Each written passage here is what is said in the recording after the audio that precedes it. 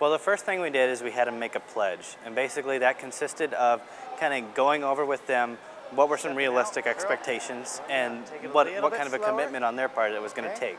And then we asked them to, decide how much time they could commit, how serious they were, and to pledge a realistic amount to themselves, their team, their family, any support group that they had.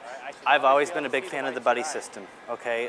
If you have a friend with a similar goal or a friend that's already working out, all right, that's a perfect way to, establish some accountability. Be like, hey, Beth, Joe, Sue, whatever, let's do this together.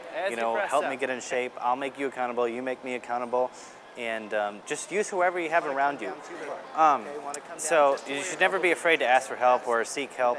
The biggest thing, biggest reason that people fail is they come into a gym and they expect to see some type of result that they have in their mind, and they don't get it.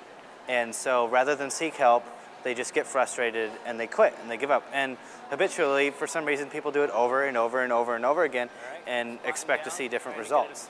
But really what you need when you're in a rut, when you're in a plateau, okay, you should seek help, okay? Whether it be, from a friend or from a professional, all right, there's ways out there to make you successful. There's tools out there to make you successful, and you can't be afraid to utilize it. You wouldn't, I wouldn't take my car over to my neighbor, or I wouldn't sit and try and change the transmission myself because I don't know how to. If something comes up and I'm stuck, I need a ride, okay, I'm going to ask for help. I'm going to get a ride and I'm going to take it to a mechanic. Same thing with our bodies, okay? When we get in a rut or, we have something that hurts or we're not sure if we're doing something right, we should, find somebody that has the know-how or the professionalism, to help us through that, and then we won't lose motivation. Then we'll keep with it and we'll continue to see results, and we won't fit in that, that statistical percentage that falls off the wagon.